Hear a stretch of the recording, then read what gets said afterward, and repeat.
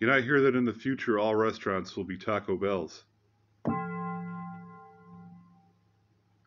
Hello everybody, this is the first installment in the K2700 tutorial series. Today I'm going to show you how to load the original DX7 factory patches from sysx files that you can download off the internet into your K2700 so you can turn your K2700 into a DX7. So let's get to it. First thing you need to do is you need to fire up a web browser and you need to go search for DX7 SYX files, and you will find a whole ton of websites out there that have Yamaha DX7 files for download. So just clicking on the first one on the list here, we're taken to this page here, Yamaha DX7 sysx sound badges. And if we scroll down, we'll see patches available for download, and you see we have the original 32 patches that were shipped with the DX7 from the factory, and then the auxiliary bank, and then countless other banks going down here in the list, and so on and so forth.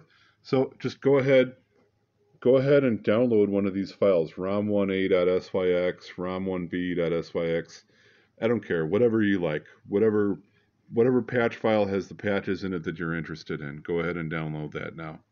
Now you need to get yourself a hold of a thumb drive. Any thumb drive will work out just fine.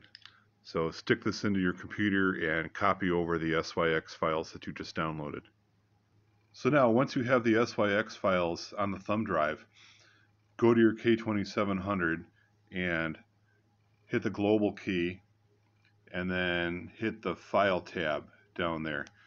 And it's telling you to insert a thumb drive. So we're going to go ahead and we're going to do that. And we're just going to stick it in right there. So you stick it in and it should recognize it. Thumb drive detected. Blah, blah, blah, blah, blah. Hit load at this point. So we hit load. Now we're on the screen where it lists all the files in the root directory of the thumb drive here. And we're going to scroll down and we're going to go to rom1b.syx, which is the top one there. And then this is important. Hit fill. Hit fill. And it'll say select an ID to start filling from 4096.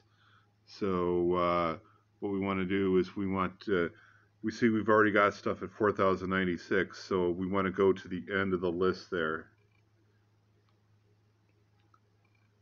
And it looks like 4128 is our next free area here. So once we've selected where we want to load it, then we hit fill again here on the end. If there's not enough unused IDs, blah, blah, blah, blah, blah, we just want to continue. All right, objects loaded, okay. And now we click on eject. Eject, and it tells you, eject again. Already ejected. All right, whatever. So now we just pull this sucker out of here and we're done. We can hit exit to get back to where we were. Just exit, exit, exit out. And now we're back at the Bristol piano. So now let's take a look at the memory inside the K2700. Starting here at 4127 where we loaded all these files, we basically loaded another 32 patch DX7 bank here. So that goes all the way up to 4159. So why did we load it at 4127? Well, that turned out to be, 4128. That turned out to be the end of where we had loaded the first DX7 bank off camera here. So we scroll all the way back here to 4096 where it starts. This is where the first bank, bank 1A, starts. And we got the brasses, the strings, so on and so forth. So I loaded the second one for you on camera here, starting at 4128, and those are these patches here.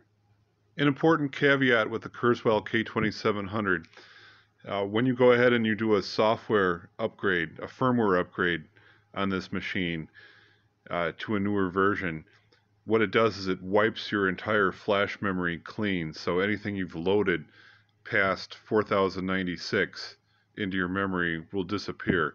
Why does it do that? I don't know. That's a really shitty feature of this unit, I think. I wish it would preserve your user settings and your user patches, but it doesn't, alas. So what you have to do is you have to load them from scratch every time you upgrade the firmware in the K2700. So those SYX files that you just downloaded, put them in a safe place in case you need to reload them. Hey kitty. This one, I believe, was the tone that they used for the marimba solo in Axel F.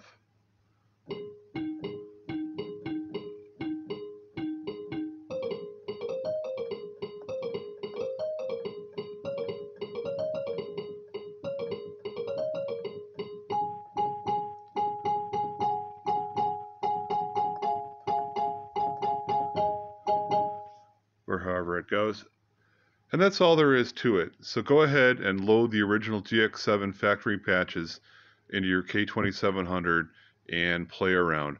I think the DX7 emulation feature of this machine is really a nice addition.